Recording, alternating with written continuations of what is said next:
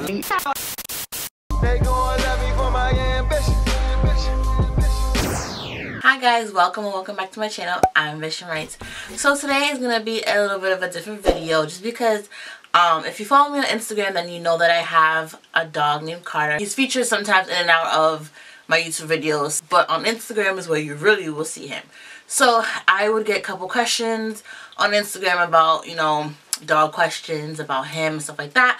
So I was like, you know what, let's just create a video. Here are the things you should know before buying a puppy, specifically a Yorkshire Terrier, aka a Yorkie. So before I even get into it, let's meet Carter. Here's my baby. You want to say hi? He needs a haircut. Say hi. Look. You see that? You see it? He is 2 years old, and I got him when he was 3 months old. I do have a vlog of like the time when I saw him for the very first time, and also his coming home vlog. So if you want to go ahead and check that out, I'll leave them in the cards and also in the description bar, so go ahead and check that out. But yeah, so this is him. He's a Silky Yorkie specifically, and yeah, he's super big. You want to show them what you look like? So the first thing, Yorkies specifically, they are very hard to train. Like, when it comes to anything, it is house training, potty training, and personal training. This little guy, ooh, you got something in your face, baby. Okay, I'll clean it after. He went to personal training, and he was something. He was barking all the time. He wasn't really listening to the instructor. He wasn't taking orders. House training, he would pee everywhere. Still kind of, you know, do little mistakes here and there, and I'll get to that in a second. He's hard to house train, and he doesn't take some commands well. I looked it up, and they say that Yorkies are just very hard to train. They're very stubborn. So if you don't have patience, I wouldn't recommend a Yorkie for you. I would say get yourself another dog that's more obedient and listens, because Yorkies don't. Okay? Another thing, they could be sassy, territorial, and fussy. Okay? Are you sleeping? They can't see your eyes. Yorkies are small dogs. However, they think they are the biggest things in the world.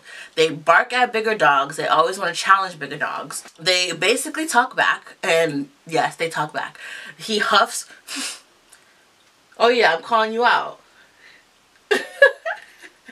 He goes, when I say sit, he goes like that. That's talking back to me. He doesn't listen. Like, that goes back to the first one, like commands or whatever. He ignores me half the time. Like, when I'm like, go to bed, he's like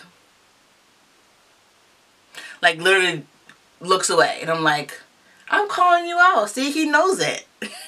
So for his territorial and not listening behavior, we do have a collar specifically for that. He doesn't have it on right now since he's in the house, but it's a beeping collar. What it does is if he barks, it beeps, and if he keeps barking, it just beep beep beeps, and then he gets the point.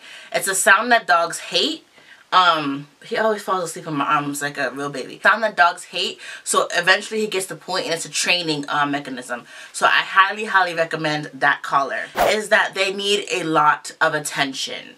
They are attention-seeking dogs, and I would really recommend, if you were to buy a puppy and you're bringing them home for the first time, try to pick them up maybe on a Thursday and take off a Friday. So you have Thursday to Sunday, depending on your schedule and what you do for work.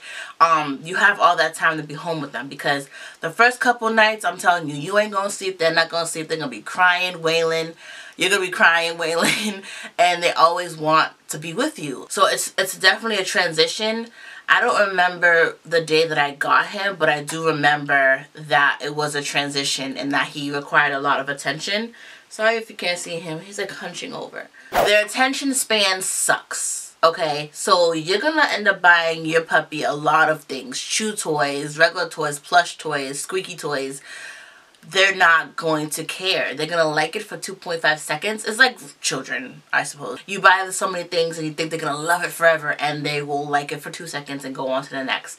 So have a variety of toys. If you buy a whole bunch of new toys, I would suggest you introduce one thing at a time. If you introduce all of them at the same time, he's going to like them all at the same time and hate them all at the same time. So hide toys and change them out interchangeably. You going to sleep, baby? Yeah. Okay. Yep, he's sleepy. He's a nap. If you live with other people, right, a dog pays attention to who plays with them and who feeds them. So in Carter's case, I'm typically the one to give him breakfast, right? And so if my fiance happens to give him breakfast one day, he ain't gonna eat it. He's not gonna touch it. He's gonna pout all day until I pretend I made it and I give it to him and he sees that I gave him the food. That's when he eats the breakfast. It's the weirdest thing in the world. I don't know why. I did look it up. There is a reason for that. They do associate different things with different people. So pay attention to that. If you live with other people, try to stick with that certain person to give them the food. Not all dogs are like this, but I do know that Yorkies tend to be territorial and associate certain activities with certain parents, if you will. So my fiance is the fun parent, so he mostly plays with him. That's fine. Cool. I'm the cuddling parent. He only kind of lays on me like this. Oh, and it's the same thing with, so it's not just with food, it's with grooming too. I can only brush his teeth. My fiance cannot brush his teeth. He is terrified if my fiance brushes his teeth. While for me, I can only brush him and I can only brush his teeth. Oh, see, I wish someone told me this next one. Don't buy too many things before getting your puppy. So when I knew that I was getting Carter, I went crazy. I bought beds, I bought clothes, because, you know, Yorkies are cute. Collars, leashes. I bought a whole bunch of stuff before even getting him. But then when I got him, he grew super fast. Like, I will insert a picture of what he looked like or a video of what he looked like when I first got him. And then now you just saw him. He's super big. I feel like he grew overnight. But either way, he was super small for things that got him, but then he outgrew them quickly. So don't go too crazy. I would suggest maybe waiting until you get him. Like I said, try to get him on a weekend or something. And then go and buy things together. Like go to PetSmart, Petco together and just like size things and make sure you're getting the correct items because you don't want to waste time or money at all. So, but the things that you can get without knowing their sizes are like have the necessities for his first night. I think for his first night he had his blanket, his pillow, and puppy pads. Like those are necessities. You could get those without knowing their size. If you live in an apartment, having a puppy can be hell. Is a little difficult. I say this because puppies and dogs aren't the quietest things, and if you have neighbors, you know, they complain.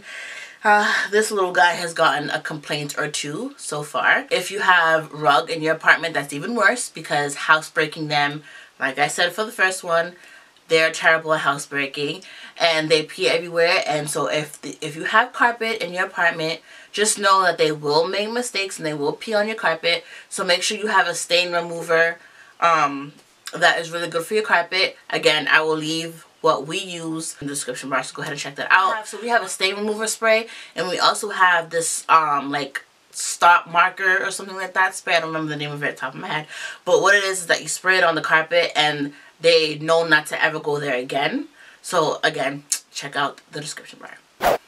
Next tip, oh my goodness, having a dog is expensive in so many different levels. Pet insurance. So I don't know if this is not a thing. I don't know if it's just me being the person I am, but he has two pet insurance. He has the one through, like, you know, PetSmart, and then he has an emergency insurance. It's kind of like when you're an adult, you have like multiple insurances or like deductibles and all that stuff. He has two insurances. Because if he's sick in the middle of the night, he can't go to PetSmart. He has to go to another, like, ER vet, but that doesn't cover that insurance. Like, I didn't know all that. I would say not just insurances, but grooming. He has a lot of hair, as you can see. He's a Silky Yorkie. Show them your hair. He needs a haircut right now. That's why you can't even see his eyes. But, I mean, it's not the cheapest thing in the world. At least he doesn't have to have it that often. But it's still, you know, a cost. It's still something you have to pay for. Yorkies have the most energy. And I think that's puppies in general. So this is probably a general thing. But they have a lot of energy. He's sleeping right now just because, I don't know. I feel like you have to wear them out. So if you don't have time to play with your puppy, if you don't have space in your apartment or in your house for them to run around, you probably shouldn't get one because they require a lot of attention because they have a lot of energy. Another thing that I wish I knew is that they are picky eaters. So Don't just buy any and all food. Do some research of what foods Yorkies and small dogs can eat, because they have a smaller stomach. You don't want to have too many like artificial ingredients or harsh ingredients in the food. I will also put the brand of food that Carter uses for you guys to check out, because I really do like those ingredients, and his treats and everything. They're all natural.